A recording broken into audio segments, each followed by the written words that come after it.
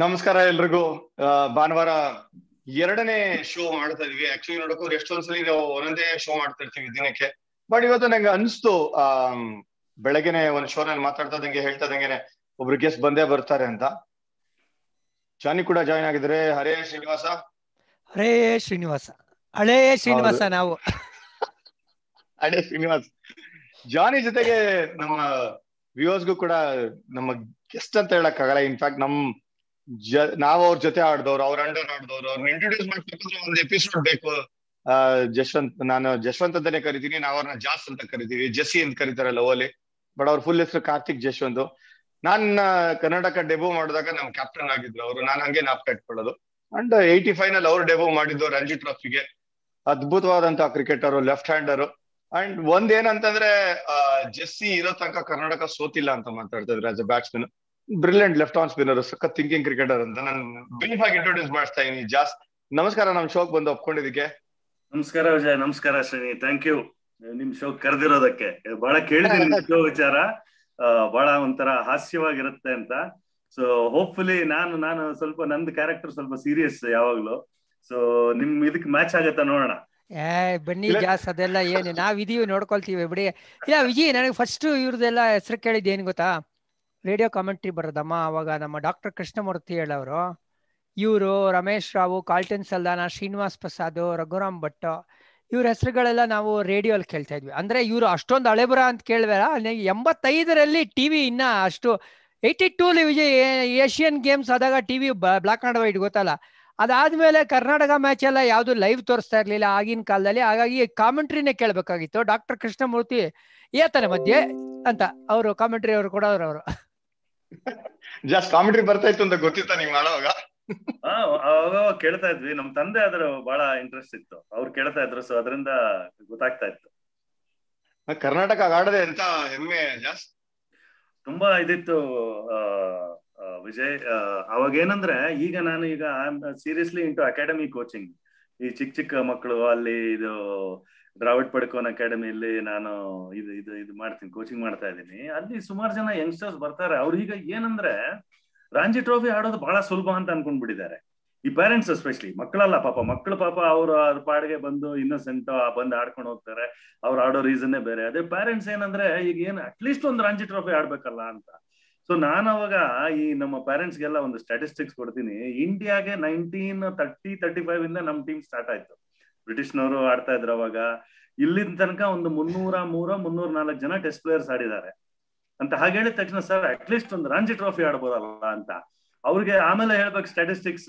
ಕರ್ನಾಟಕಗೆ Ranji trophy ಇನ್ನ 280-290 ಜನ ಆಡಿರೋದು, 300 ಜನನು ಇನ್ನೂ ಆಡಿಲ್ಲ. ಸೊ ಅವಾಗ ಅವ್ರಿಗೆ ಗೊತ್ತಾಗುತ್ತೆ ಎಷ್ಟು ಕಷ್ಟ ಇದೆ ಅಂತ. ಸೊ ಅದ್ರ ವ್ಯಾಲ್ಯೂ ಆಫ್ ರಂಜಿ ಟ್ರೋಫಿ ಆಡದವ್ರು ಗೊತ್ತು, ಮತ್ತೆ ಅದಕ್ಕೆ ಕಷ್ಟಪಟ್ಟು ಸಿಗದೆ ಇರೋರಿಗೆ ಅವ್ರಿಗೆ ಮಾತ್ರ ವ್ಯಾಲ್ಯೂ ಗೊತ್ತು. ಈಗ ಕರೆಂಟ್ಲಿ ಏನಾಯ್ತಂದ್ರೆ ಈಗ IPL ಎಲ್ಲ ಬಂದಿರೋದ್ರಿಂದ ರಂಜಿ ಟ್ರೋಫಿ ಒಂದು ಬಹಳ ಸುಲಭ ಅನ್ಕೊಂಡ್ಬಿಟ್ಟಿದ್ದಾರೆ. ಬಟ್ ಈಗ ಪ್ಲೇಯರ್ಸ್ ಎಲ್ಲ ಕಷ್ಟಪಟ್ಟು ಆಡ್ತಾ ಇದಾರೆ, ಅವ್ರಿಗೆ ಗೊತ್ತಿದೆ ಅದು ಎಷ್ಟು ಕಷ್ಟ ಅಂತ. ಜಾನಿ, ನೀನ್ ಹೇಳ್ದೆ ನೀನ್ ನಾಪ್ ಕಟ್ಕೊಂಡಿರೋದು ರೇಡಿಯೋ ಕಾಮೆಂಟ್ರಿ ಅಂತ. ನಾನ್ ಹೆಂಗ್ ನಾಪ್ ಕಟ್ಕೊತಿದ್ದೆ, ನಾನು ವಿಜಯ ಸ್ಕೂಲ್ ಇದ್ದಾಗ ನೋಟ್ ಬುಕ್ ಗಳಲ್ಲಿ ಇವ್ರಗಳ ಫೋಟೋ ಹಾಕೊಳ್ತಾ ಇದ್ದೆ ನಾನು. ರಘುರಾಮ್ ಭಟ್ ಹ್ಯಾಟ್ರಿಕ್ ತೆಗೆದಿದ್ರು ಅಂತ ಅವ್ರ ಫೋಟೋ ಹಾಕೊಂಡಿದ್ದೆ. ಪ್ರಜಾವಾಣಿಲ್ಲ ಕನ್ನಡ ಬರ್ತಾ ಇತ್ತು ಅಂತ ಅದನ್ನೆಲ್ಲ ಅಂಟಿಸಿ ಬುಕ್ ಮೇಲೆ ಹಾಕೊಂತ ಇದ್ದೆ. ಇನ್ 2 ವರ್ಷ ಆದ್ಮೇಲೆ ನೋಡ್ತೀನಿ ರಘುರಾಮ್ ಭಟ್ ನನ್ನ ಅಗೇನ್ಸ್ಟ್ ಆಡ್ತಾ ಇದ್ದಾರೆ ಗ್ರೌಂಡ್ ಅಲ್ಲಿ. Same photo ಇಟ್ಕೊಂಡಿದ್ದೇವ್ರೇನಾ? ಫೋಟೋ ಇಟ್ಕೊಂಡವ್ರ ಅಥವಾ ಬೇರೆಯವರ? ಅವ್ರೆ ಸಡನ್ ಆಗಿ ನೋಡ್ತೀವಿ ಇವರೆಲ್ಲಾರು ನಮ್ ಹೀರೋಸ್ ಅಂತ ಅನ್ಸ್ಕೊಂಡು. ಅಂದ್ರೆ ರಂಜಿ ಟ್ರಾಫಿ ಆಡಿದ್ರೆ ಇವರೆಲ್ಲ ಹೀರೋಸ್ ನಮ್ಗೆ. ಅವಾಗ ಕರ್ನಾಟಕ ಆತರ ಫ್ಯಾನ್ ಫಾಲೋಯಿಂಗ್ ಇತ್ತು. ಜಾಸ್ತಿ ಜನ ನೋಡಕ್ ಬರೋರು. ನೀವ್ ಆಡೋವಾಗ ಸ್ಟೇಡಿಯಂ ಅಲ್ಲೆಲ್ಲ ಫುಲ್ ಆಗೋರು. ಇನ್ಫ್ಯಾಕ್ಟ್ GRV ಟೈಮ್ ಎಲ್ಲ ಕೇಳ್ತಂದ್ರೆ ನೀವು ನೋಡಿರ್ತೀರಾ, ನೀವು ಕೇಳಿರ್ತೀರಾ. 83 ನಲ್ಲಿ ರಂಜಿ ಟ್ರಾಫಿ ಗೆದ್ದಿದ್ದಾವು. ಅದಾದ್ಮೇಲೆ 96 ಅಲ್ಲಿ ಗೆದ್ವಿ. 13 ವರ್ಷ ಗ್ಯಾಪ್ ಆದ್ಮೇಲೆ ಆಗಕ್ಕಿಂತ ಮುಂಚೆ ನೀವು 2 ವರ್ಷ ಆದ್ಮೇಲೆ ಗೆದ್ರಿ. ಇನ್ಫ್ಯಾಕ್ಟ್ ಡೆಬ್ಯೂ ಮಾಡಿದ್ರಿ 85 ನಲ್ಲಿ. ಸೊ 83 ನಲ್ಲಿ ಗೆದ್ದಾಗ ನೀವು ಅದನ್ನ ಹತ್ರದಿಂದ ನೋಡಿರ್ತೀರ. ಏನ್ ಅನ್ಸ್ತು ನಿಮ್ಗೆ? ರೋಚರ ಕ್ಯಾಪ್ಟನ್ ಆವಾಗ? ನಾನು ಅವಾಗ ಸ್ಟ್ಯಾಂಡ್ಸ್ ಇಂದ ನೋಡ್ತಾ ಇದ್ದೆ. ಐ ಥಿಂಕ್ ಬ್ರಿಜೇಶ್ ಇರ್ಬೇಕು. ಬ್ರಿಜೇಶ್ ಕ್ಯಾಪ್ಟನ್ 83 ನಲ್ಲ? ಹೌದೌದು, 83 ಬ್ರಿಜೇಶ್ ಕ್ಯಾಪ್ಟನ್. ಅವಾಗ ನಾನು ಇನ್ನ ಟೀಮಲ್ಲಿ ಇರ್ಲಿಲ್ಲ. ನೀವು ರಂಜಿ ಟ್ರೋಫಿಗೆ ಅಷ್ಟು ಕ್ರೌಡ್ ಅಂತ ಹೇಳ್ತಿರಲ್ಲ ವಿಜಯ್, ಅದಕ್ಕಿಂತ ಮುಂಚೆ ರಂಜಿ ಟ್ರೋಫಿ ಪ್ರಾಕ್ಟೀಸ್ ಎಷ್ಟು ಜನ ಬರೋರು ಗೊತ್ತಾ? ಒಂದ್ ಸ್ಟ್ಯಾಂಡ್ಸ್ ಫುಲ್ ಇರೋದು ರಂಜಿ ಟ್ರೋಫಿ ಪ್ರಾಕ್ಟೀಸ್ ನೋಡಕ್ಕೆ. ಅದಕ್ಕಿಂತ ಇನ್ನೂ ಸ್ವಲ್ಪ ಹಿಂದೆ ಹೋದ್ರೆ ಈ ಫಸ್ಟ್ ಡಿವಿಷನ್ ಲೀಗ್ ಮ್ಯಾಚಸ್ ಇರೋದು. ಈ ಗುಂಡಪ್ಪ ವಿಶ್ವನಾಥ್, ಕಿರ್ಮಾನಿ, ಬಿನ್ನಿ ಅವರೆಲ್ಲ ಸ್ಟೇಟ್ ಬ್ಯಾಂಕ್ ಆಡೋರು. ಬ್ರಿಜೇಶ್ ಪಟೇಲ್ ಅವರೆಲ್ಲ ಇದಕ್ಕೆ ಸ್ವಸ್ತಿಕ್ ಯೂನಿಯನ್ಗೆ ಆಡೋರು. ಅವಾಗ್ಲೂ ಈ ನ್ಯೂ ಫೀಲ್ಡ್ಸ್ ಅಂತ ಗ್ರೌಂಡ್ ಅಲ್ಲೆಲ್ಲ ಫುಲ್ ಇರೋದು ಜನ ಫಸ್ಟ್ ಡಿವಿಷನ್ ಮ್ಯಾಚ್ಗೆ. ಅಂಡ್ ನನ್ಗೆ ಜ್ಞಾಪಕ ಇದೆ, ಒಂದ್ ವಾರ ಬೌಲಿಂಗ್ ಮಾಡ್ತಾ ಇದ್ದೆ. ಒನ್ ಪರ್ಟಿಕ್ಯುಲರ್ ಸಂಡೇ ಅಂತ ಕಾಣುತ್ತೆ, GR ವಿಶ್ವನಾಥ್ SBIಗೆ 40 ಬ್ಯಾಟಿಂಗ್. ನಾನು ಅವಾಗ ಚಿಕ್ಕವನು ಬಂದು ಬೌಲಿಂಗ್ ಮಾಡಿದೆ, ಹಾಫ್ ವೇ ಬಂದ್ರು, ಸ್ಟಂಪ್ ಆದ್ರು, ಹೊಟ್ಟೋದ್ರು. ಜೊತೆಗೆ ಜನನು ಎಲ್ಲ ಹೊಟ್ಟೋದ್ರು. ಎಲ್ಲ ಬಂದಿರೋದು GR ವಿಶ್ವನಾಥ್ ಬ್ಯಾಟಿಂಗ್ ನೋಡಕ್ಕೆ. Same thing repeat next week Swastik union against ಆಯ್ತು. ನಾನು BUCCಗೆ ಆಡ್ತಾ ಇದ್ದೆ. ಬ್ರಿಜೇಶ್ ಪಟೇಲ್ ಸೇಮ್ ಇದೇ ಸಿಚುವೇಶನ್, 30-40 ಬ್ಯಾಟಿಂಗ್. ಇದೇ ತರ ಬ್ರಿಜೇಶ್ ಪಟೇಲ್ ಬಂದ್ರು, ಸ್ಟಂಪ್ ಆದ್ರು, ಹೋದ್ರು, ಜೊತೆಗೆ ಜನ ಹೊಟ್ಟೋದ್ರು. ಸೊ ಈ ತರ ಫಾಲೋಯಿಂಗ್ ಇತ್ತು ಅವ್ರಿಗೆಲ್ಲ. ಸೊ ಈಗ ಒಂದು ಟಿವಿ ಮುಂಚೆ ಅವಾಗ ಯಾಕಿದಿತ್ತು ಅಂದ್ರೆ ಟಿವಿ ಇರ್ಲಿಲ್ವಲ್ಲ. ಒಂದ್ಸಲ ಟಿವಿ ಬಂದ್ಮೇಲೆ ಎಲ್ಲ ನಿಮ್ ಮನೆಯಲ್ಲೇ ಇವ್ರನ್ನೆಲ್ಲ ನೋಡ್ಬೇಕಾದಾಗ ಯಾಕೆ ಗ್ರೌಂಡ್ ತನಕ ಹೋಗ್ಬೇಕು ಅಂತ ಆ ತರ ಇದಾಗಿದೆ. ಪ್ಲಸ್ ಅಂಡ್ ಇದು ಅಡ್ವಾಂಟೇಜ್ ಅಂಡ್ ಡಿಸ್ಅಡ್ವಾಂಟೇಜ್ ಅಂತ ಹೇಳ್ಬೋದು ಆಫ್ ಟೆಲಿವಿಷನ್. ವಿಜಯ್ ಅವ್ರ ಏನು ಸ್ಟಕ್ ಆಗಿದ್ದಾರೆ, ಕೇಳಿಸ್ತಾ ಇಲ್ವಾ ನಿಮ್ಗೆ? ಅಂದ್ರೆ ಆಕ್ಚುಲಿ ನೋಡ್ಕೊಂಡು ಅಷ್ಟು ಈಸಿಗೂ ಇರ್ಲಿಲ್ಲ, ರಿಲೇ ಬರ್ತಾನೂ ಇರ್ಲಿಲ್ಲ ನಮ್ಗೆ. ಪೇಪರ್ ನಲ್ಲಿ ನೋಡೋರು ಎಲ್ಲಾರು. ಬಟ್ ಕರ್ನಾಟಕ ಎಲ್ಲೋದ್ರು ಕೂಡ ಫ್ಯಾನ್ ಫಾಲೋಯಿಂಗ್ ಇತ್ತು. ಸೊ ಯಾಕೆ ನಾನು ಎಷ್ಟೊಂದೆಲ್ಲ ಮಾತಾಡ್ತಾ ಇದೀನಿ, ಕರ್ನಾಟಕ ಕ್ರಿಕೆಟ್ ಒಂದೆಲ್ಲ ರಂಜಿ ಟ್ರಾಫಿಗೆ ಎಷ್ಟು ಪ್ರಾಮುಖ್ಯತೆ ಇದೆ ಅಂತ ಹೇಳ್ತಾ ಇದ್ರಿ ನೀವು. ಹಾಗೇನೆ ಗೆಲ್ಲೋದು ಅಷ್ಟೇ ಈಸಿ ಇರ್ಲಿಲ್ಲ. ಎಷ್ಟು ಕಷ್ಟಪಟ್ರಿ. 83 ಆದ್ಮೇಲೆ 96 ಅಂದ್ರೆ 13 ವರ್ಷ ಗ್ಯಾಪ್ ಆದ್ಮೇಲೆ ಯಾಕೆ ಅಷ್ಟೊಂದು ಟೈಮ್ ತಗೊಂತು ಕರ್ನಾಟಕ ಗೆಲ್ಲಕ್ಕೆ ರಂಜಿ ಟ್ರಾಫಿ ಆ ಪೀರಿಯಡ್ ಅಲ್ಲಿ? ಒಳ್ಳೆ ಪ್ರಶ್ನೆ ವಿಜಯ್. ಅದು ಆ ಟೈಮಲ್ಲಿ ನೀವು ಬಂದ್ರಿ ಟೀಮಲ್ಲಿ. ಸೊ ಅವಾಗ ನಾನು ಈಗ ಈ ದೊಡ್ಡ ಹೆಸರೆಲ್ಲ ನಾವು ಮಾತಾಡೋದ್ವಲ್ಲ, ವಿಶ್ವನಾಥ್, ಬಿನ್ನಿ, ಕಿರ್ಮಾನಿ, ಪಟೇಲ್ ಅವರೆಲ್ಲ ಹೋದ್ಮೇಲೆ ನಾನು ಇನ್ ಬಿಟ್ವೀನ್ ಉಳ್ಕೊಂಡೆ. ಆ ಒಂದು ಗ್ರೂಪ್ ಹೊರಟೋಯ್ತು, ನಾನು ಉಳ್ಕೊಂಡೆ ಅದ್ರಲ್ಲಿ. ಅದಾದ್ಮೇಲೆ ಎಲ್ಲ ನೀವು, ರಾಹುಲ್ ದ್ರಾವಿಡ್, ಅನಿಲ್ ಕುಂಬ್ಳೆ, ಜಾವಗಲ್ ಶ್ರೀನಾಥ್, ವೆಂಕಟೇಶ್ ಪ್ರಸಾದ್, ಸುನಿಲ್ ಜೋಶಿ, ಹೆಸರು ಹೇಳ್ಕೊಂಡು ಹೋದ್ರೆ ಹೋಗ್ತಾನೆ ಇರ್ಬೋದು, ಡೇವಿಡ್ ಜಾನ್ಸನ್, ಸುಜಿತ್, ದೊಡ್ಡ ಗಣೇಶ್, ಇವರೆಲ್ಲ ಬಂದ್ರಿ. ಬಟ್ ನನಗೆ ಅಷ್ಟೊಂದು ನಿಮ್ದು ವ್ಯಾಲ್ಯೂ ಅವಾಗ ಇನಿಷಿಯಲಿ ಗೊತ್ತಾಗ್ಲಿಲ್ಲ. ಒಂದ್ಸಲ ನಾನು ಬ್ಯಾಟಿಂಗ್ ಆಡ್ತಾ ಇದ್ದೆ ಅಗೇನ್ಸ್ಟ್ ಟಾಟಾಸ್. ಅವಾಗ ನಮ್ಮ ಅಗೇನ್ಸ್ಟ್ ಕುಂಬ್ಳೆ ಆಡಿದ್ರು, ಟಾಟಾಸ್ ಕುಂಬ್ಳೆ ಆಡಿದ್ರು. ನಾವು ಕರ್ನಾಟಕ ಟೀಮ್ ಆಡಿದ್ವಿ. ನೀವ್ ಆಡಿದ್ರೇನೋ ಗೊತ್ತಿಲ್ಲ ಆ ಮ್ಯಾಚ್ ಚೆನ್ನೈಯಲ್ಲಿ, ಬುಚ್ಚಿ ಬಾಬು ಇರ್ಬೇಕು. ಅವಾಗ ನಾನು ಬ್ಯಾಟಿಂಗ್ ಆಡ್ತಾ ಇದ್ದೀನಿ, ಹಿಂದ್ಗಡೆ ಇವರು ಕಿರಣ್ ಮೋರೆ ಕೀಪಿಂಗ್ ಮಾಡ್ತಾ ಇದ್ದಾರೆ ಟಾಟಾಸ್ಗೆ. ಕಿರಣ್ ಮೋರೆ ಕೀಪಿಂಗ್ ಮಾಡ್ತಾ ಅವರು ಇಂಗ್ಲಿಷ್ ಅಲ್ಲಿ ಹೇಳಿದ್ರು, ಜೆಸ್ಸಿ ನೀನ್ ಯಾವ ಟೀಮ್ ಲೀಡ್ ಮಾಡ್ತಾ ಇದ್ಯಾ ಗೊತ್ತಾ ಅಂತ. ನಾನು ಬ್ಯಾಟಿಂಗ್ ಆಡ್ತಾರೋ ನಿಂಗೆ ಹಿಂದೆ ನೋಡ್ಬಿಟ್ಟು ನಿಮ್ ಕರ್ನಾಟಕ ಟೀಮ್ ಲೀಡ್ ಮಾಡ್ತಾ ಇದೀನಿ ಅಂದೆ. ಕರ್ನಾಟಕ ಟೀಮ್ ಅಲ್ಲ ನೀನ್ ಲೀಡ್ ಮಾಡ್ತಾ ಇರೋದು, ಇಂಡಿಯನ್ ಟೀಮ್ ಇದು, ನಿನ್ ಗೊತ್ತಿಲ್ಲ ಇವ್ರ ವ್ಯಾಲ್ಯೂ, ಎಲ್ಲ ಇಂಡಿಯಾ ಪ್ಲೇಯರ್ಸ್ ಅಂತ ಹೇಳಿದ್ರು. ಈಗ ನಾನು ಹೇಳಿದ ಯಾರು ಆಡಿರ್ಲಿಲ್ಲ ಅವಾಗ ಇಂಡಿಯಾಗ. ಅವಾಗ ನಾನು ಬ್ಯಾಟಿಂಗ್ ಅಂಡ್ ಕಿರಣ್ ಮೋರೆ ಹೇಳಿದಾಗ ಐ ರಿಯಲೈಸ್ಡ್ ಇವ್ರದೆಲ್ಲ ವರ್ತ್ ಏನಪ್ಪಾ ಅಂತ. ಸೊ ಆಮೇಲೆ ನೋಡಿದ್ರೆ ಇನ್ನೊಂದು 2-3-4 ವರ್ಷದಲ್ಲಿ ಎಲ್ಲರೂ ಇಂಡಿಯಾಗ ಆಡ್ಬಿಟ್ರು. So that is I am very proud. ಈಗ ಪ್ರಾಬಬ್ಲಿ ನಾನು I am not captain. Non captain ಆದಾಗ ನಾನು ಒಬ್ಬ ಆಡಿಲ್ದೆ ಇರ್ಬೋದು, but the kind of respect which you give towards me, ಅವರ ರಾಹುಲ್ ದ್ರಾವಿಡ್, ಅವರ ಅನಿಲ್ ಕುಂಬ್ಳೆ, ಜಾವಗಲ್ ಶ್ರೀನಾಥ್, ವೆಂಕಿ, ಅವರ ಸುಜಿತ್ ಸೋಮಸುಂದರ್, ಇವರೆಲ್ಲ ಈಗಲೂ ನನಗೆ ಯಾವ ತರ ರೆಸ್ಪೆಕ್ಟ್ ಅಲ್ಲಿ ನೋಡ್ತಾ ಇದೀರ ಅಂದ್ರೆ, it's A great life time achievement for me. What I played R what I achieved, ಅದರಿಂದ ಜಾಸ್ತಿ ನನಗೆ having LED people like you ಒಂದು, and your achievements, and I am talking about achievements of the highest wicket taker for India, Anil Kumble, Rahul Dravid second best run getter, Javagal Srinath probably the best fast bowler after Kapil Dev. So ಈ ತರ ಅವರೆಲ್ಲ ಇದ್ದು, and ಅದು ಒಂದು ನಿಮ್ cricket career ಆಯ್ತು. ಈಗ ಕರೆಂಟ್ಲಿ ನೀವೆಲ್ಲ ಏನ್ ಮಾಡ್ತಾ ಇದ್ದೀರಾ ನೋಡಿ, how beautifully you are serving the society. See that makes me proud that ಯಾವುದೋ ಒನ್ ಟೈಮ್ ಅಲ್ಲಿ ನಾನು ಐ ವಾಸ್ ದೇರ್ ಲೀಡರ್ ಅಂತ. ಈಗ ಸುಮ್ಮನೆ ನೀವು ರೆಕಾರ್ಡ್ಗಳು ಹೊಡೆದು ಒಂದು 100-200 ಹೊಡೆದ್ವಿ, ಹೋದ್ವಿ, ಆಮೇಲೆ you are not done anything. If ನಾನೀಗ ಹೇಳಿದ ಹೆಸರುಗಳೆಲ್ಲ ನೋಡಿ, ಕ್ರಿಕೆಟ್ ಅಲ್ಲಿ not only cricket, for the society what they are doing. See, that makes me very proud and happy. That makes me keep going. That's the reason ಇನ್ನೂ ನಾನು coaching ಅಲ್ಲೂ ಇರೋದು. So because of ಇದು ಒಂಥರ ನನಗೆ ಬಹಳ ದೊಡ್ಡ ಅಚೀವ್ಮೆಂಟ್ ಅನ್ಸುತ್ತೆ. More than what non 4,000 run ನೋಡಿದಿರೋದು ಅಥವಾ 100 ವಿಕೆಟ್ ತಗೊಂಡಿರೋದಕ್ಕಿಂತ ಇದು. And that statement of Kiran ಮೋರೆ ನನಗೆ I think it started open me up as to how to look at all you players very differently. ಏನ್ ಜಾನಿ ಅಲ್ಲ, ನೆನಪುಗಳು ಹೇಗಿದೆ. ಆಮೇಲೆ ವಿಜಿ ಕೇಳ್ತಾ ಇದೆಯಲ್ಲ ರಂಜಿ ಟ್ರೋಫಿ ಪ್ರಾಮುಖ್ಯತೆ ಏನು ಅಂತ. ಮೊನ್ನೆ ಶಾಸ್ತ್ರಿ ಸ್ಟೇಟ್ಮೆಂಟ್ ನೋಡ್ತಾ ಇದ್ದೆ ವಿಜಯ್, ಇಂಡಿಯನ್ ಕ್ರಿಕೆಟ್ಗೆ ಬ್ಯಾಕ್ ಬೋನ್ ರಂಜಿ ಟ್ರೋಫಿ, ಅದಿಲ್ಲ ಅಂದ್ರೆ ಸ್ಪೈನ್ಲೆಸ್ ಅಂತ. ಇದು ರವಿಶಾಸ್ತ್ರಿ ಅವರ ಸ್ಟೇಟ್ಮೆಂಟ್. 1934-35 ಅಲ್ಲಿ ಶುರುವಾದಂತ Ranji trophy Karnataka first time ಗೆದ್ದಿದ್ದು ವಿಜಯ್ ಐ ಥಿಂಕ್ 72-73 ರಾಜಸ್ಥಾನ್ ವಿರುದ್ಧ. ಅದು ಬಿಟ್ರೆ ಬಾಂಬೆ 41 ಸತಿ ಏನೋ ಗೆದ್ದಿಯಾರಂತೆ ವಿಜಯ್. ಅನ್ಬಿಲೀವಬಲ್ ಅಬ್ಬ ಅವರು ಮಾತ್ರ. So first time Karnataka ಗೆದ್ದಿ. South ಇಂದ ಇದಕ್ ಮುಂಚೆ ಹೋಲ್ಕರ್ ಅಂತ ಸ್ಟೇಟ್ ಗೆದ್ದಿದ್ರು, ಬರೋಡಾ ಗೆದ್ದಿದ್ರು, ಮಹಾರಾಷ್ಟ್ರ ಒಂದ್ಸತಿ ಬಿಟ್ರೆ ಸೌತ್ ಇಂದ Madras, I think Madras state ಅಂತ ಇತ್ತು ಒಂದ್ಸತಿ. ಆದ್ರೆ 72-73 ಅಷ್ಟು ಕಾಂಪಿಟೇಷನ್ ಅಥವಾ ಅಷ್ಟು ಕಷ್ಟ ಇತ್ತು ಆ ಒಂದು ರಂಜಿ ಟ್ರೋಫಿನ ಗೆಲ್ಲೋದು ಅಂದ್ರೆ. ಪ್ರಸನ್ನ ಅವರು ತೋರ್ಸ್ಕೊಟ್ಟಿದ್ದು ಫಸ್ಟ್ ಗೆದ್ದಿರೋದು ಕರೆಕ್ಟ್. ನಾನು ಮಾತಾಡ್ತಾ ಇದ್ದು. ಹೌದೌದು. ಸೊ ಪ್ರಸನ್ನ ಅವ್ರು ಗೆದ್ರು. ಅದಾದ್ಮೇಲೆ ತಿರ್ಗಾ ಬ್ಯಾಕ್ ಟು ಬ್ಯಾಕ್ ಇತ್ತು, ಅವಾಗ್ಲೂ ಜ್ಞಾಪಕ ಇದೆ ನನಗೆ. ಆಮೇಲೆ ತಿರ್ಗಾ ಬ್ರಿಜೇಶ್ ಅಂಡರ್ ಗೆದ್ರು. ಅಂಡ್ ಅವಾಗ್ಲೂ 6 ಜನ ಇಂಡಿಯನ್ ಟೀಮ್ಗೆ ಆಡಿದ್ರು. ಆ ಗ್ರೂಪೇ ಬೇರೆ. ಅವ್ರು highly talented, highly dedicated, no doubt. ಅವಾಗ್ಲೂ ಒಂದು ಟೀಮ್ ಆಗಿ ಬಂತು. ಅಂಡ್ ಇಂಡಿವಿಜುವಲ್ ಬ್ರಿಲಿಯನ್ಸ್ ಇತ್ತು ಅವಾಗ. ಅಲ್ಲೂ 6 ಜನ ಇಂಡಿಯಾಗ ಆಡ್ಬೇಕು ಅಂದ್ರೆ ಅಷ್ಟು ಈಸಿ ಇರ್ಲಿಲ್ಲ. ನೀವು ನಮ್ ಜೊತೆನೂ ಆಡಿದ್ರಿ, ಆ ಎರ ಇದ್ದವ್ರ ಜೊತೆನೂ ಆಡಿದ್ರಿ. ಸೊ ಅವರು ಬೇರೆ ತರನೇ ಕ್ಯಾರೆಕ್ಟರ್ಗಳು. ಸ್ಟ್ರೇಟ್ ಅವೇ ವಾಕ್ ಇನ್ ಬಂದು ಪ್ರಾಕ್ಟೀಸ್ ಕಡಿಮೆ ಮಾಡೋರು, ಮ್ಯಾಚ್ ಆಡಿ ದಾದಾಗಳು ಅಂತ ಅನ್ಸ್ಕೊಂಡವ್ರು ನಾನ್ ಕತೆ ಕೇಳಿದ ಪ್ರಕಾರ. ಸೊ ಆ ಎರ ಬಗ್ಗೆ ಒಂದ್ ಸ್ವಲ್ಪ ಹೇಳ್ತೀರಾ ಜಸ್? ಆ ಎರಲ್ಲಿ ನಾನು ಜಾಸ್ತಿ ಆಡ್ಲಿಲ್ಲ ವಿಜಯ್. ನಾನೇನಂದ್ರೆ ನಾನು ಎಂಟರ್ ಆದಾಗ ವಿಶ್ವನಾಥ್ ಕ್ಯಾಪ್ಟನ್ ಇದ್ರು. ಆಮೇಲೆ ಬ್ರಿಜೇಶ್, ಅಫ್ಕೋರ್ಸ್ ಬ್ರಿಜೇಶ್, ಬಿನ್ನಿ, ಕಿರ್ಮಾನಿ ಎಲ್ಲ ಇದ್ರು. ಬಟ್ ಪ್ರಸನ್ನ, ಚಂದ್ರಶೇಖರ್ ಆಗ್ಲಿ, ವಿಜಯ್ ಕೃಷ್ಣ ಅವ್ರ ಜೊತೆ, ಜಯಪ್ರಕಾಶ್, ಸುಧಾಕರ್ ರಾವ್ ಜೊತೆ ನಾನು ಆಡ್ಲಿಲ್ಲ. ಬಟ್ ಅಂದ್ರೂ ಆ ಎರಾದು ತುಂಬಾ ಕಲ್ತೆ ನಾನು ಅವರಿಂದ. ಬಟ್ ಜೊತೆಗೆ ಸ್ವಲ್ಪ ಈ ಕ್ಯಾಶುವಲ್ ಆಟಿಟ್ಯೂಡ್ ಬಂತು ನನ್ನ ಕ್ರಿಕೆಟ್ಗೆ. ದಟ್ ಅವರೆಲ್ಲ ತುಂಬಾ ಕ್ಯಾಶುವಲ್ ಆಗಿ ಕ್ರಿಕೆಟ್ ಆಡೋರು, because they were immensely talented. ನೀವು ಹೇಳಿದಾಗೆ that brilliance was there. Prasanna ಆಗ್ಲಿ, ಚಂದ್ರಶೇಖರ್ ಆಗ್ಲಿ, ವಿಶ್ವನಾಥ್ ಆಗ್ಲಿ, ಬ್ರಿಜೇಶ್ ಪಟೇಲ್, ಕಿರ್ಮಾನಿ, ಇವ್ರಿಗೆಲ್ಲ ದೇ ವರ್ ಇಮೆನ್ಸ್ಲಿ ಟ್ಯಾಲೆಂಟೆಡ್. ಅವ್ರಿಗೇನು ಪ್ರಾಕ್ಟೀಸ್ ಬೇಕಿತ್ತು ಅಂತ ಅನ್ಸ್ಲೂ ಇಲ್ವೇನೋ ಅವಾಗ. ಸೊ ಒಂಥರ ಜಸ್ಟ್ ಆಡ್ಕೊಂಡು ಅವರು ಮೆಮರಿಲಿ ಆಡ್ತಿದ್ರು ಏನೋ ಗೊತ್ತಿಲ್ಲ. ಸೊ ಅದರಿಂದ ಒಂಥರ ಸ್ವಲ್ಪ ನನಗೂ ಆ ಫಾಲೋಯಿಂಗ್ ಬಂತು, ನಾನು ಹಾಗೆ ಆಡ್ಬೋದು ಅಂತ. ಬಟ್ ನಾನು I was not that talented.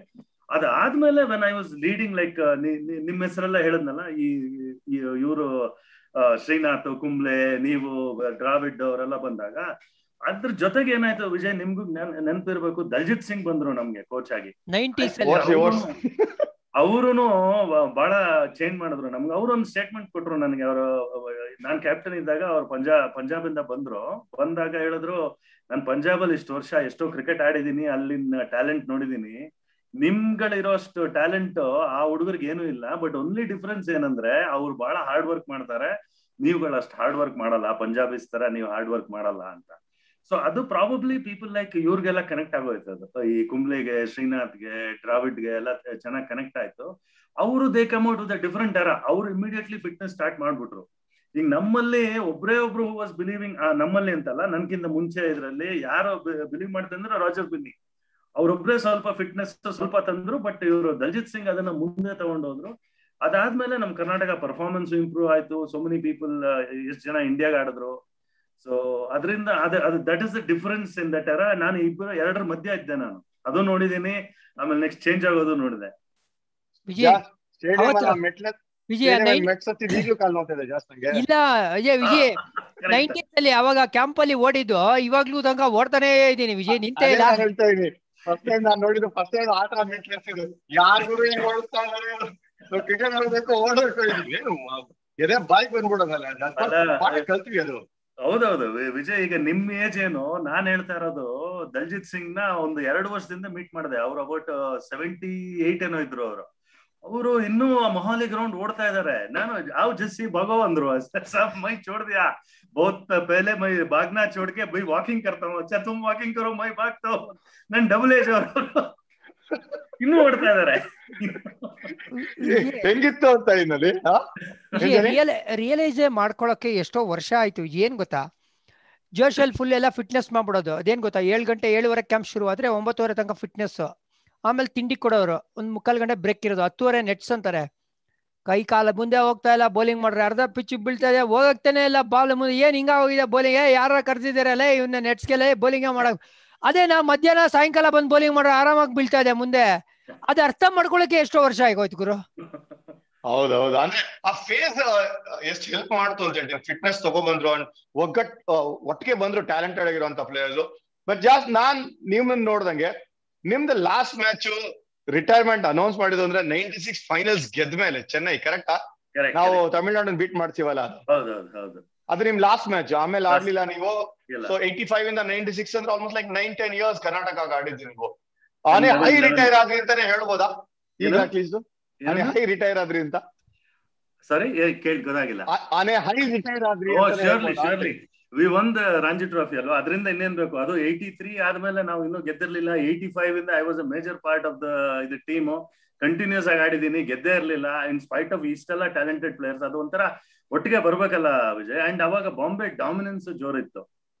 So ನಮ್ದು ಆಮೇಲೆ ನೋಡಿ ಚೆನ್ನಾಗಾಯ್ತು ಪರ್ಫಾರ್ಮೆನ್ಸ್. ಅದಾದ್ಮೇಲೆ ನಾವು ಒಂಥರ ಒಟ್ಟಿಗೆ ಆದ್ವಿ. ಆದ್ಮೇಲೆ ಇದಾಯ್ತು. So certainly on a high, and if I remember right, on that day Rahul Dravid was announced for the Indian team anta kanutte. Correct. South Africa against Singapore. Because Rahul almost lost it, almost miss ಆಗೋಗಿತ್ತು. ಯಾಕಂದ್ರೆ ಅಷ್ಟೊಂದು ರನ್ಗಳು ಹೊಡಿತಾನೆ ಇದ್ದಾನೆ but ಜಾಗ ಇರ್ಲಿಲ್ಲ ಅಲ್ಲಿ. Indian team lineup ಆಗಿತ್ತು. ವೆಂಕಸರ್ಕರ್ ಇಂದ ಮಂಜ್ರೇಕರ್, ಅಜರುದ್ದೀನ್, ಟೆಂಡೂಲ್ಕರ್, ಸೌರವ್, ಕಾಂಬ್ಲಿ, ಈ ತರ ಮನೋಜ್ ಪ್ರಭಾಕರ್, ರವಿಶಾಸ್ತ್ರಿ, ಇವರೇ ಇದ್ರಲ್ಲಿ ರಾಹುಲ್ ದ್ರಾವಿಡ್ ಬ್ರೇಕ್ ಇನ್ ಆಗೋದು ಹೇಗೆ.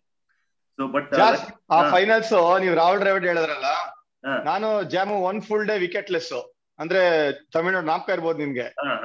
ಜಾಮ್ ಆ ಮ್ಯಾಚ್ 100. ಎಷ್ಟು ಟೆನ್ಷನ್ ಇದ್ದ ಜಾಮ್ ಅಂತಂದ್ರೆ, ಒಂದು ವರ್ಡ್ ಮಾತಾಡಿಲ್ಲ ಜಾಮ್ ಮಿಡ್ಲ್ ಅಲ್ಲಿ. ಇಂಡಿಯನ್ ಟೀಮ್ ಅನೌನ್ಸ್ ಆಗುತ್ತೆ ಅಂತ ಅಂದ್ರೂ 100 ಫೈನಲ್ಸ್ ಅಲ್ಲಿ 100 ಹೊಡೆದಿದ್ದು ಜಾಮ್.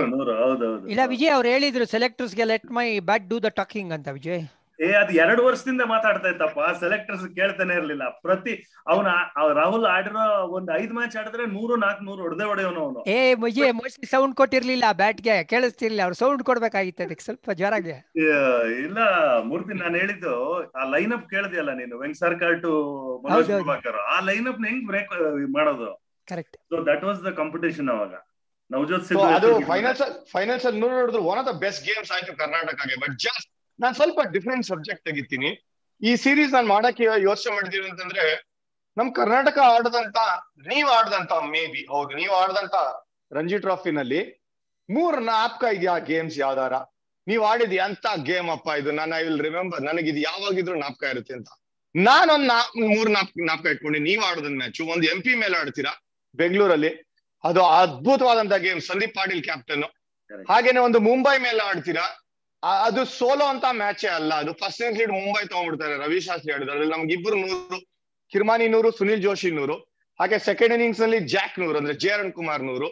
ನೀವು ಆ ಮ್ಯಾಚ್ ಅಲ್ಲಿ 3 ವಿಕೆಟ್ ಎತ್ತಿದ್ದೀರಾ ಫಸ್ಟ್ ಇನ್ನಿಂಗ್ಸ್. ಅವ್ರ ಕಡೆ ರವಿಶಾಸ್ತ್ರಿ, ಸೈರಾಜ್ ಬಹುತಲೆ 100 ಹೊಡಿತಾರೆ ಸ್ಟಂಪಿಂಗ್ ಬಿಟ್ಟಾದ್ಮೇಲೆ. ಇಲ್ಲಾಂದ್ರೆ ಆ ಮ್ಯಾಚ್ ಕ್ವಾರ್ಟರ್ ಫೈನಲ್ಸ್ ಬೀಟ್ ಮಾಡಿ ಸೆಮಿಫೈನಲ್ಸ್ ಗೆ ಹೊರಟೋಗಿರ್ತಾ ಇದ್ರಿ. ಮುಂಬೈನ ಬೀಟ್ ಮಾಡಿದ್ರೆ Ravi Shastri captain. David Johnson one of the best fails. Shastri ಬಂದೇ ಹೇಳ್ತಾರೆ, ನಾನು ಈ ತರ ಬೌಲರ್ ನೋಡಿಲ್ಲ, ಈ ತರ ಲೈನ್ ಹಾರ್ಟೆಡ್ ಬೌಲರ್ ಅಂತ. ಸೊ ಆತರ 3 ಪಂದ್ಯಗಳ ಬಗ್ಗೆ ಮಾತಾಡ್ಬೇಕು. ನೀವು ಚೂಸ್ ಮಾಡಿ ಯಾವ್ದು ಬೇಕಾರೆ. ಅದು ಒಂದಿದೆ, ಈಗ ನೀವು ಎಕ್ಸ್ಪ್ಲೈನ್ ಮಾಡಿದ್ದ ಮ್ಯಾಚೇನೆ ಅದು ರವಿಶಾಸ್ತ್ರಿ, ಅದೇ ಡೇವಿಡ್ ಜಾನ್ಸನ್ ಮ್ಯಾಚ್ ಅಂತ ಹೇಳ್ಬೋದು. ಅದು ರಿಯಲಿ ಲೈನ್ ಹಾರ್ಟೆಡ್ ಬೌಲಿಂಗ್, ತುಂಬಾ ಶಾರ್ಟ್ ಬಾಲ್ಸ್ ಎಲ್ಲ ವೆರಿ ಟಫ್ ಮೆನ್ಸ್ ಕ್ರಿಕೆಟ್ ಅದು ಇತ್ತು.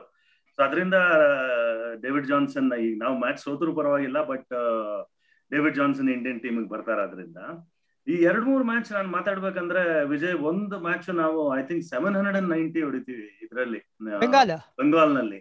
ಅಂಡ್ ಅದ್ ಯಾವ್ದೋ ರೂಲ್ಸ್ ಏನೋ ತಂದ್ಬಿಟ್ಟು ನಾವು 500 ವಿಕೆಟ್ ಏನೋ ಅದು ಅವರೇಜ್ ಏನೋ ತಂದ್ಬಿಟ್ಟು 550 for 9 ಬೆಂಗಾಲ್ ಮ್ಯಾಚ್ ಡ್ರಾ ಆಗುತ್ತೆ ಒಂದೇ ಇನ್ನಿಂಗ್ಸ್ ಅಲ್ಲಿ. 5 days ಒಂದೇ ಇನ್ನಿಂಗ್ಸ್ ಡ್ರಾ ಆಗಿ, ಅಂಡ್ ಸಮೋ ಬೆಂಗಾಲ್ ಹೊಟ್ಟೋಯ್ತು ಅದು ಮ್ಯಾಚ್. ನಾವು ನಮ್ಗಳಿಗೆ ನಂಬಕ್ಕೆ ಆಗ್ತಾ ಇಲ್ಲ ಅದು ನಾವು ಸೋತಿದೀವಿ ಮ್ಯಾಚ್ ಅಂತ. ಈವನ್ ನಮ್ಮ ಕಿರ್ಮಾನಿ ನಮ್ ಕ್ಯಾಪ್ಟನ್ ಇದ್ರು ಅವಾಗ, ಅವರು ಲಾಸ್ಟ್ ಅಲ್ಲಿ ಅಂಪೈರ್ ಕೊಟ್ಟು ಸೈನ್ ಮಾಡೋವಾಗ ಪಾಪ ಅವ್ರ ಕಣ್ಣಲ್ಲಿ ನೀರ್ ಬಂದ್ಬಿಡ್ತು. ಅವ್ರಿಗೆ ಇನ್ನೂ ನಂಬ್ತಾ ಇಲ್ಲ ನಾವು ಸೋತಿದೀವಿ ಅಂತ. ಅವ್ರದ್ದೊಂದೇ, ನಾವು 790 for 6 or 7, ಇವರು 550 for 9, ನಾವ್ ಹೆಂಗ್ ಸೋಲ್ತೀವಿ ಅಂತ. ಅದೇನೋ ಕ್ಯಾಲ್ಕುಲೇಷನ್ ಮಾಡಿ ನಮ್ಗೆ ಟೋಪಿ ಹಾಕಿ ಕಳಿಸ್ಬಿಟ್ರು. ಅದೇನೋ ರೂಲ್ ಇತ್ತು ಸ್ನೇಹಶಿಶ್ ಗಂಗೂಲಿ ಏನೋ ಆಡಿದ, ಗಂಗೂಲಿ, ಶ್ರೀಕಾಂತ್ ಕಲ್ಯಾಣಿ 200, ಸೌರವ್ ಗಂಗೂಲಿನೂ ಆಡಿದ್ರು. ನಮ್ಮ ಅದೇನಿದ್ರು ನಮ್ ಬೌಲಿಂಗ್ ಅಟ್ಯಾಕ್ ಏನು, I think Srinath, I don't know but Venky, Srinath, Kumble, Raghuram Bhat 3 ಜನ ಇದ್ರು.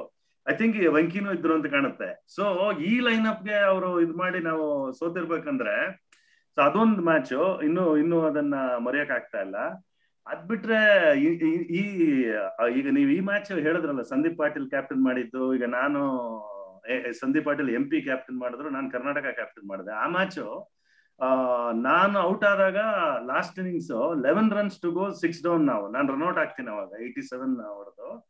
ಆ 11 runs 4 wickets ಇದೆ ಮೂರ್ತಿ. ನನಗೆ ಗ್ಯಾರಂಟಿ ಗೊತ್ತು ಈ ಮ್ಯಾಚ್ ಗೆಲ್ಲಲ್ಲ ಅನ್ಬಿಟ್ಟು ನಾನು ಪೆವಿಲಿಯನ್ ಆಚೆನೆ ಬರ್ಲಿಲ್ಲ.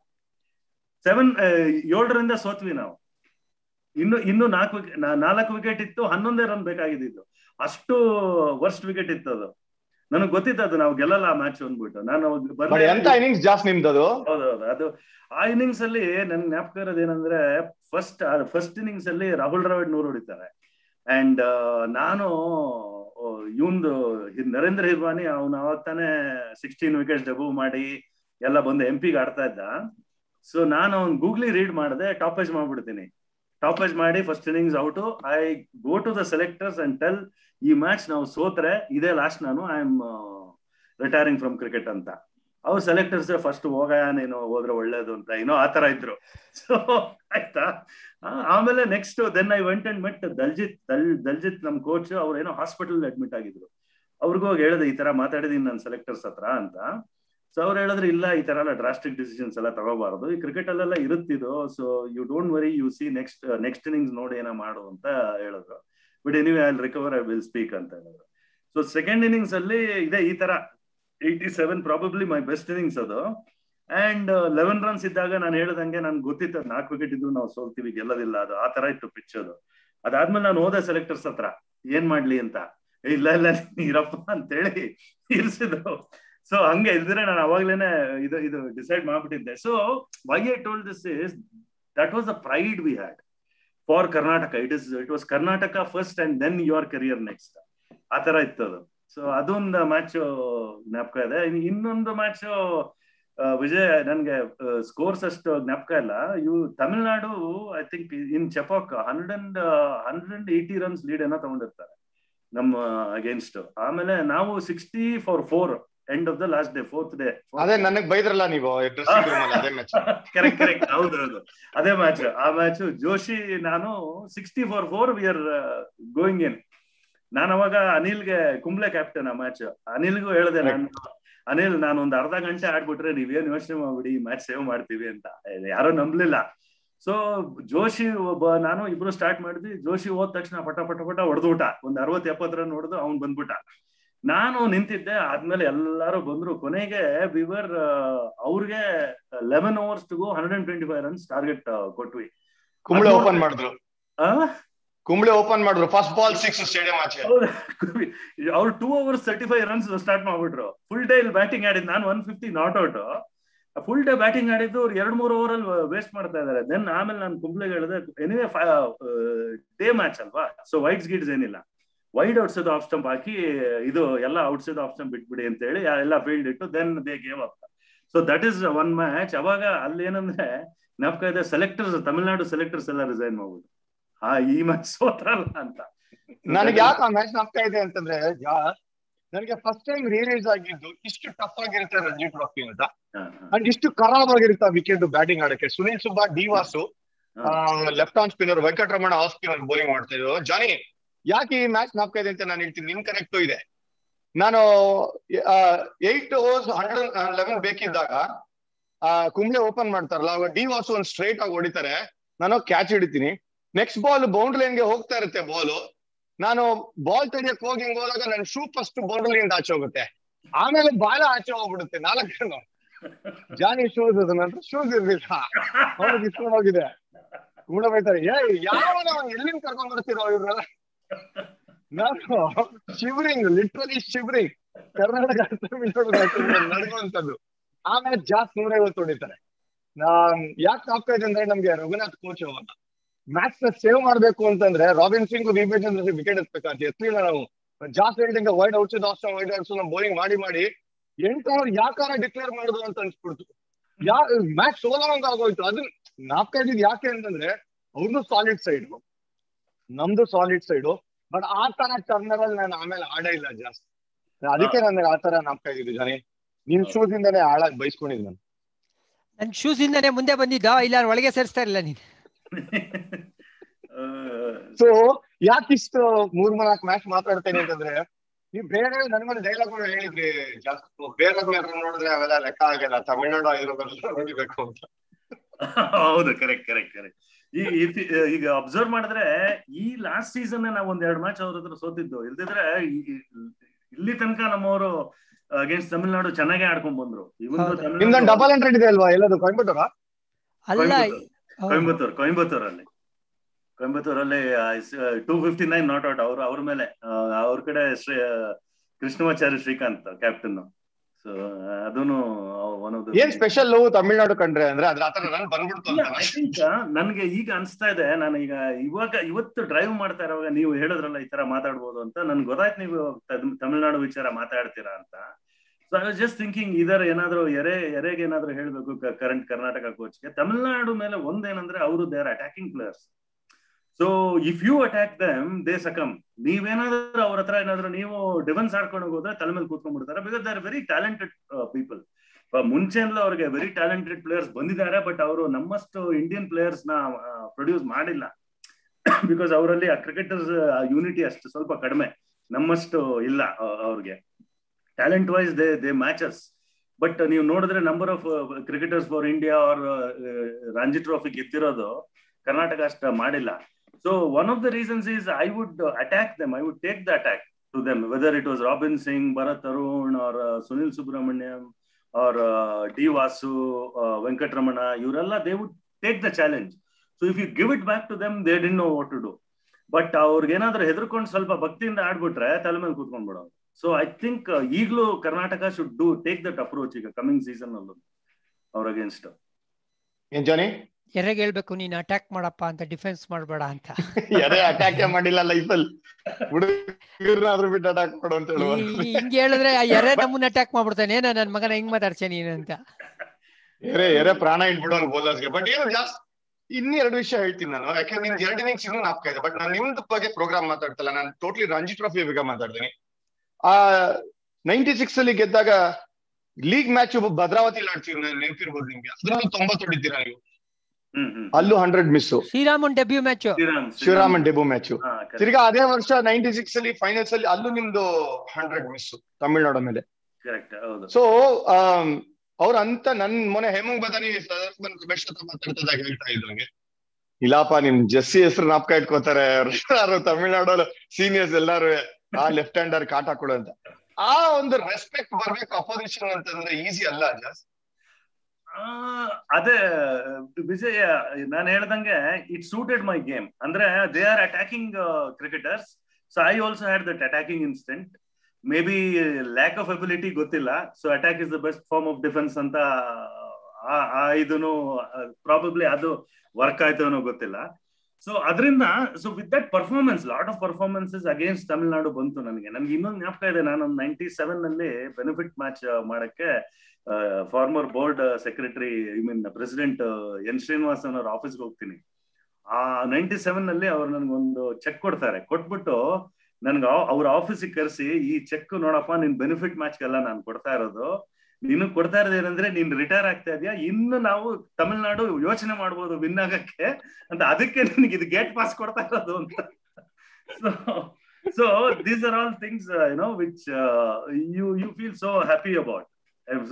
That respect from a man like N. Srinivasan. ಜಾನಿ ಮನೆ ಸದಗೋಪನ್ ರಮೇಶ್ 96 ತಮಿಳ್ನಾಡು ಕಥೆ ಹೇಳ್ತಿದ್ದಾನ, ಕೇಳಿಸ್ಕೊಂಡಿ ನೀನು? ಶರತ್ಗೆ ಇಲ್ಲ ಕೇಳಿಸ್ಕೊಳ್ಳಿಲ್ಲ. ನಾನು ಹೇಳ್ತೀನಿ ಕೇಳು. ಆ 96 ಜಾಸ್ತಿ ರಿಟೈರ್ ಆಗ್ತಾರಲ್ಲ, ಆ ಮ್ಯಾಚ್ ಅಲ್ಲಿ ನಮ್ಗೆ ಶ್ರೀನಾಥ್, ಕುಂಬ್ಳೆ, ವೆಂಕಿ, ಜೋಶಿ, ಜಾಸು, ನಾನು, ಬಟ್ ಬೌಲಿಂಗ್ ಬರ್ಲಿಲ್ಲ ಎನಿವೆ. ಸೊ 700 ಹೊಡೆದ್ಬಿಡ್ತೀವಿ ಬಿಸ್ಲಲ್ಲಿ, ಏಪ್ರಿಲ್ ಬಿಸ್ಲಲ್ಲಿ. ಶ್ರೀನಾಥ್ ಗೊತ್ತಲ್ಲ, ಬರೇ ತಮಾಷೆ, ಅವ್ರು ಇವ್ರು ಕಾಲಿಡಿ, ಅವ್ರು ಇವ್ರು ರೇಕ್ಸು, ಅಪೋಸಿಷನ್ ಬಿಡಲ್ಲ. ಅಲ್ಲೇನಾಗುತ್ತೆ, ನಾವು 700 ಹೊಡೆದಾದ್ಮೇಲೆ ಅವ್ರು ಬ್ಯಾಟಿಂಗ್ ಆಡ್ತಾ ಇರ್ತಾರೆ. ಶರತ್ತು ಗೊತ್ತಲ್ಲ, ಅವ್ರಿಗೆ ಮೇನ್ ಸ್ಟೇ ಮಿಡ್ಲ್ ಆರ್ಡರ್ ಅಲ್ಲಿ ಡ್ರೆಸ್ಸಿಂಗ್ ರೂಮ್ ಅಲ್ಲಿ ಕೂತಿದಂತೆ. ಅವಾಗ ರಮೇಶ್ ಓಪನ್ ಮಾಡ್ತಾ ಇದ್ರು. ಯಾರಿಗೂ ಓಪನ್ ಮಾಡಕ್ ಇಷ್ಟ ಇಲ್ಲ ನಮ್ ಕರ್ನಾಟಕ ಅಗೇನ್ಸ್ಟ್, ಯಾಕೆಂದ್ರೆ ಶ್ರೀನಾಥ್, ವೆಂಕಿ, ಕುಂಬ್ಳೆ, ಜೋಶಿ ಹೆಂಗ್ ಆಡೋದು ಅಂತ.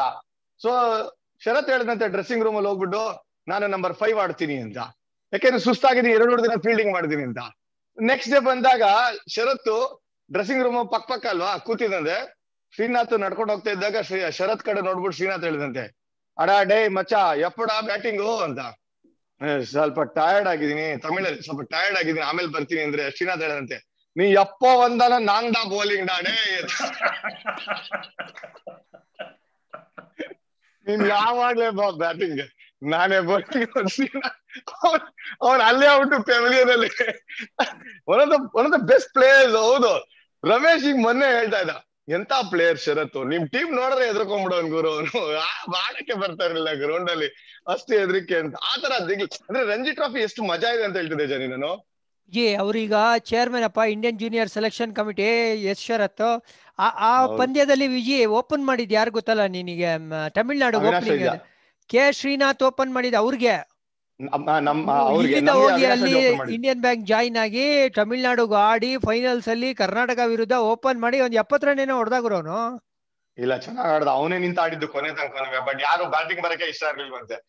ಅಂದ್ರೆ ಒನ್ ಸೈಡೆಡ್ ಗೇಮ್ ಆಗ್ತಿತ್ತು ಜಾಸ್. ಅದು 96 ಅಲ್ಲಿಂದ ಶುರು ಆಗಿದ್ದು. 90s ಅಲ್ಲಿ ಡಾಮಿನೇಷನ್ ಕರ್ನಾಟಕದ. ಬಟ್ ಇವಾಗ ಹಿಂದೆ ತಿರುಗಿ ನೋಡ್ತು ಅಂತಂದ್ರೆ ರಂಜಿ ಟ್ರಾಫಿ ಅವಾಗಿದ್ದಂತ ಪ್ಯಾಷನ್ ಇವಾಗ ಇಲ್ಲ ಅಂತ ಹೇಳಕ್ ಆಗಲ್ಲ ಜಾಸ್. ಈಗಲೂ ಟ್ಯಾಲೆಂಟೆಡ್ ಕ್ರಿಕೆಟರ್ಸ್ ಇದ್ದಾರೆ.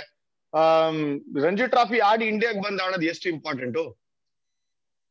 ಈಗ ರಂಜಿ ಟ್ರೋಫಿ ಇದು ಒಂದು ರೂಟ್. ಮುಂಚೆ ನಾವ್ ಆಡುವಾಗ ಅದೊಂದೇ ರೂಟ್ ಇದ್ದಿದ್ದು ಇಂಡಿಯಾಗ ಆಡಕ್ಕೆ, Ranji trophy, Dilip trophy and India A ಆತರ. ಈಗ ಅಂಡರ್ 19 ಓಪನ್ ಆಗಿದೆ ಥ್ರೂ. ಈಗ ಇನ್ನೊಂದೇನಂದ್ರೆ IPL ಇಂದ ತುಂಬಾ ಜನ ಬರ್ತಾ ಇದಾರೆ. ಈಗ ಇನ್ನೊಂದು, ನಾವು ಈಗ ಜಾನು ಹೇಳಿದ್ರು ರವಿಶಾಸ್ತ್ರಿ ಸ್ಟೇಟ್ಮೆಂಟ್ ನ, ಈಗ ನಾವು ನೋಡಿದ್ರೆ ಈಗ ಇಂಡಿಯನ್ ಟೀಮ್ ಅಲ್ಲಿ ರಹಾನೆ ಅಂಡ್ ಪೂಜಾರಾಗೆ ರಿಪ್ಲೇಸ್ಮೆಂಟ್ ಸಿಗ್ತಾ ಇಲ್ಲ. ಯಾಕಂದ್ರೆ 2 ವರ್ಷದಿಂದ ರಂಜಿ ಟ್ರೋಫಿ ಆಡಿಲ್ಲ. ಸೊ ನೀವು ಈಗ ಬೌಲಿಂಗ್ ನೀವು ಹೇಗಾದ್ರೂ ಮಾಡಿ IPL ಇಂದ ತಂದ್ಬಿಡ್ಬೋದು. ಬ್ಯಾಟಿಂಗ್ IPL ಇಂದ ಹೆಂಗ್ ತರ್ತೀರಾ? ಬಿಕಾಸ್ ಅಲ್ಲಿ ಎಸ್ಪೆಷಲಿ ಈ ತರ ಪ್ಲೇಯರ್ಸ್ಗೆ, ರಹಾನೆ ಅಂಡ್ ಇವ್ರಿಗೆ, ಮೇ ಬಿ ಸ್ಟ್ರೋಕ್ ಮೇಕರ್ಸ್ಗೆ ಯಾರೋ ರಿಪ್ಲೇಸ್ಮೆಂಟ್ IPL ಅಲ್ಲಿ ಸಿಗ್ಬೋದು. ಪುಜಾರ ಅಂಡ್ ರಹಾನೆ ಅಂತ ಅವ್ರಿಗೆ ನಿಮ್ಗೆ ಸಿಗ್ಬೇಕಂದ್ರೆ ಈ ಲಾಂಗರ್ ವರ್ಷನ್ ಅಲ್ಲೇ ಸಿಗ್ಬೇಕು. Longer version because of Covid 2 ವರ್ಷದಿಂದ ಆಡಿಲ್ಲ. ಸೊ ಈಗ ಬೋರ್ಡ್ ನನ್ನ ಮುಂದೆ ಏನಿದೆ ಅಂದ್ರೆ, ಈಗ ಹೇಗಾದ್ರೂ ಮಾಡಿ IPL ಗೆ ಜಾಗ ಮಾಡ್ಕೊಡ್ತಾರೆ. ಸೊ ಇದನ್ನು ಸೈಡ್ ಬೈ ಸೈಡ್ ಹೇಗಾದ್ರೂ ಮಾಡಿ ಆಡಿಸ್ಬೇಕು. ಇಲ್ದಿದ್ರೆ Indian team selection, batting ಲೈನ್ಅಪ್ selection ಕಷ್ಟ ಆಗ್ಬಿಡುತ್ತೆ, ಬ್ಯಾಟ್ಸ್ಮನ್ ಸಿಗೋದೇ ಕಷ್ಟ ಆಗ್ಬಿಡುತ್ತೆ. ಸೊ ಹೇಗಾದ್ರೂ ಮಾಡಿ, in spite of Covid we are ಅಕಾಮಡೇಟಿಂಗ್ IPL ಅಂದ್ರೆ ಇದನ್ನು ಹೇಗಾದ್ರೂ ಮಾಡಿ ಅಕಾಮಡೇಟ್ ಮಾಡ್ಬೇಕು. ಈಗೇನೋ ಫೇಸಸ್ ಅಲ್ಲಿ ಮಾಡಕ್ ಪ್ಲಾನ್ ಮಾಡ್ತಾ ಇದಾರೆ. ರವಿಶಾಸ್ತ್ರಿ ಸ್ಟೇಟ್ಮೆಂಟ್ ಕೊಟ್ಟಿರೋದೇ ಅದು, it's back bone of Indian cricket ಅಂತ. ಇವನ್ ದೋ following is with IPL and money is with IPL, but ನಮ್ಮ ಈ ಇದೇ ಹೋಗ್ಬಿಡುತ್ತೆ. ಏನ್ ಹೇಳಿ, ಇವಾಗ ಈ ನಮ್ಮ ಕ್ಲಾಸಿಕಲ್ ಸಿಂಗಿಂಗ್, ಕ್ಲಾಸಿಕಲ್ ಡಾನ್ಸ್, ಅದೆಲ್ಲ ಒಂಥರ ಈಗ ಬ್ಯಾಕ್ ಸ್ಟೇಜ್ ಹೊರಟೋಯ್ತು ನೋಡಿ. ಆ ತರ ಅದೇ ತರ ಆಗಕ್ಕೆ ಕ್ರಿಕೆಟ್ ಈ ತರ ಡೇ ಗೇಮ್ ಬಿಟ್ರೆ ಆತರ ಆಗೋ ಸಾಧ್ಯತೆ ಇದೆ. ಇವಾಗ್ಲೂ ನೀವು ನೋಡಿದ್ರೆ ಕ್ಲಾಸಿಕಲ್ ಸಿಂಗಿಂಗ್ ಯಾರು ಕೇಳ್ತಾರೆ, ಕ್ಲಾಸಿಕಲ್ ಡಾನ್ಸ್ ಯಾರು ನೋಡ್ತಾರೆ? ವೆರಸ್ ನೀವು ಯಾರೋ ಒಬ್ಬ ಫಾರಿನ್ ಇಂದ ಬಂದು ಒಂದು ಪಾಪ್ ಡಾನ್ಸ್ ಅದು ಇದೇನಾದ್ರೂ ಇದ್ರೆ ಸ್ಟೇಡಿಯಂ ಫುಲ್ ಆಗುತ್ತೆ. ಸೊ ಈ ತರ ಕ್ರಿಕೆಟ್ ಹೋಗ್ತಾ ಇದೆ, ಅದೇ ದಾರಿಲಿ ಹೋಗ್ತಾ ಇದೆ. ಇದನ್ನ ಯಾರು ತಡೆಯೋಕ್ಕೂ ಆಗೋದಿಲ್ಲ. ಬಟ್ ಎಷ್ಟು ದೂರ ನಾವು ತಡಿತೀವೋ ಈ ತರ ಈ classic players like Tendulkar, Dravid ಆಗ್ಲಿ, ವಿಶ್ವನಾಥ್ ಆಗ್ಲಿ, ಅವ್ರ ಈ ತರ ಪ್ಲೇಯರ್ಸ್ ನಿಮ್ ನೋಡ್ಬೇಕಾದ್ರೆ ರಂಜಿ ಟ್ರೋಫಿ ಹೇಗಾದ್ರೂ ಮಾಡಿ, ದಟ್ ಈಸ್ ಅವರ್ ಸ್ಟ್ರೆಂತ್. ಅದರಿಂದ ನಾವು ನಮ್ಮ ಇಂಡಿಯನ್ ಕ್ರಿಕೆಟ್ ಜಾಸ್ತಿ ನಾವು ಬೇರೆ ಯಾವ ಸ್ಪೋರ್ಟ್ ಅಲ್ಲೂ ಅಷ್ಟು ಮುಂದೆ ಇಲ್ಲ ಕ್ರಿಕೆಟ್ ಅಲ್ಲಿ ಇದ್ದಷ್ಟು. So this is certainly Ranji trophy ಹೇಗಾದ್ರೂ ಮಾಡಿ ಒಂದು ವಿಂಡೋ ಮಾಡಿ ಆಡಿಸ್ಲೇಬೇಕು ನನ್ನ ಒಪಿನಿಯನ್. ವಿಜಯ್, ವಿಕೆಟ್ ಟೇಕಿಂಗ್ ಆರ್ಟೇ ಹೊಟ್ಟೋಗಿದೆ ಗುರು. ಇವಾಗ ಬ್ಯಾಟ್ಸ್ಮನ್ ತಪ್ಪು ಮಾಡಿದ್ರೆ ಬೌಲರ್ಗೆ ವಿಕೆಟ್ ಬರ್ತಾ ಇರೋದು. ನೀನ್ ವೈಟ್ ಬಾಲ್ ಕ್ರಿಕೆಟ್ ಲೆಕ್ಕ ತಗೊಂಡ್ರೆ ಬೌಲರ್ ಸೆಟಪ್ ಮಾಡಿ ಗುರು ಇಲ್ಲಿ ನಿಲ್ಸ್ಕೊಂಡು ಹಿಂಗೆ ಎತ್ತಿ ನೋಡೋ ಔಟು ಅನ್ನೋ ಒಂದು ನಿನ್ಗೆ ಕ್ಷಮತೆ ಬರೋದು ಆ 4 ಡೇ ಗೇಮ್ ರಂಜಿ ಟ್ರೋಫಿ ಆಡಿದಾಗ ಮಾತ್ರ. ಈಗ ಆತರ ನಾನು ನೋಡೇ ಇಲ್ಲ.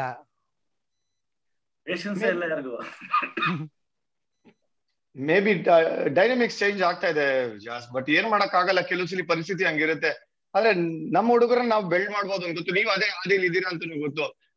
ಡ್ರಾವಿಡ್ ಪಡ್ಕೊಂಡು ಅಕಾಡೆಮಿನಲ್ಲಿ ಈ ತರ ನಿಮ್ ಎಕ್ಸ್ಪೀರಿಯನ್ಸಸ್ ನ ಶೇರ್ ಮಾಡ್ತೀರಾ, ಬರೀ ಟೆಕ್ನಿಕ್ ಬಗ್ಗೆ ಮಾತಾಡ್ದಲ್ಲ. ನಿಮ್ ಜೊತೆ ಕೂತ್ ಇಷ್ಟೊತ್ತು ಕಥೆಗಳಲ್ಲ ಇನ್ಫ್ಯಾಕ್ಟ್ ಫ್ಯಾಕ್ಟ್ಸ್ ಮಾತಾಡ್ತಾ ಇರೋದು. ಸೊ ನೀವು ಎಕ್ಸ್ಪೀರಿಯನ್ಸ್ ನ ಶೇರ್ ಮಾಡಿದ್ರಿ, ಬಹಳ ಸಂತೋಷ ಜಾಸ್ ಬಂದಿದ್ದಕ್ಕೆ ನಮ್ಮ ಶೋನಲ್ಲಿ. ಜಾನಿ ಜಾಯ್ನ್ ಆಗಿದ್ದಕ್ಕೂ ಬಹಳ ಸಂತೋಷ. ಇನ್ನೊಂದ್ಸಲಿ ಕರ್ಸೋಣ ಜಾಸ್ ನ ಟೆಕ್ನಿಕ್ ಬಗ್ಗೆ ಮಾತಾಡಿ, ಎಷ್ಟು ಇಂಪಾರ್ಟೆಂಟ್ ಕೋಚಿಂಗ್ ಅಂತ. ಏನಂತೀರಾ ಜಾಸ್, ಬರ್ತೀರಾ? ಸರ್ಟನ್ಲಿ ಬರ್ತೀನಿ. ನಮ್ಗೇನೋ ಖುಷಿಯಾಗಿರುತ್ತೆ, ಮಜಾ ಇರುತ್ತೆ ಕಟ್ಟೆ ಮೇಲೆ ಕೂತ್ಕೊಂಡಾಗ ಮಾತಾಡ್ದಂಗೆ ಮಾತಾಡೋಣ. ಯಾಕಂದ್ರೆ ಈಗ ಟೆಕ್ನಿಕ್ ವಿಚಾರಣೆ ಈಗ ಒನ್ ಆಫ್ ದ ಈಗ ಬಿಕಾಸ್ NCA ಫ್ಯಾಕಲ್ಟಿಲಿ ಇರೋದ್ರಿಂದ ನಾನು ಟೆಕ್ನಿಕ್ ಮೇಲೆ very updated I should be. ಯಾಕಂದ್ರೆ that is what I teach. I have to teach in NCA. So ಅದರಿಂದ I have to keep updating. So ಅದನ್ನು ಒಂದ್ಸಲ ಮಾತಾಡೋಣ. Thank you Vijay. Thank you. Thanks Johnny. All the best. Thank you. Pranav cut ಮಾಡಬೇಡ. ಜೈ ಹಿಂದ್, ಜೈ ಕರ್ನಾಟಕ ಮಾತೆ, ಕೃಷ್ಣಾರ್ಪಣ ಮಸ್ತು. ಈಗ ಕಟ್ ಮಾಡು.